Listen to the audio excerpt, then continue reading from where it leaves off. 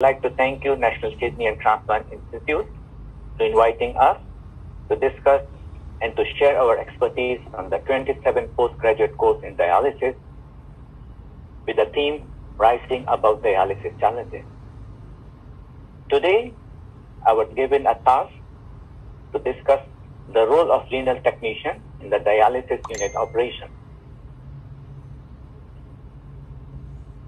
The objective for today, at the end of the presentation, the audience will understand the responsibilities of dialysis technician.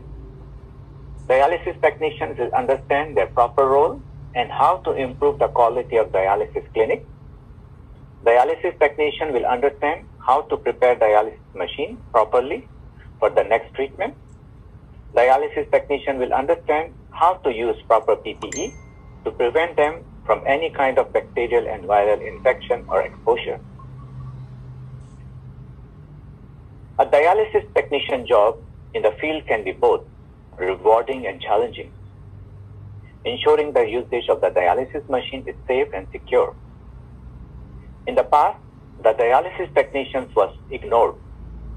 Most of them are janitors and work as additional responsibility as hemodialysis technicians. Hebron is the first who initiated to bring their level up and start the dialysis center technician course, which we call DCT training, in 2015. So far, we have developed more than 300 certified technicians.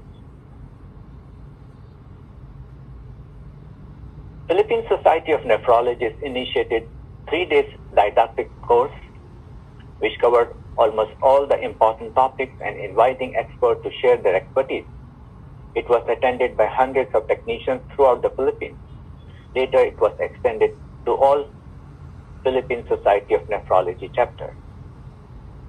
National Kidney and Transplant Institute in developing a dialysis technician. In 2015, NKTI conducted initially half-day technician seminar and later it was extended to whole day. Today, this is a part of NKTI activities. Technicians play a key role in the hemodialysis clinics. In some countries, technicians also providing patients care with acute or chronic renal disease. Role of dialysis technician functions is multiple roles, which included dialysis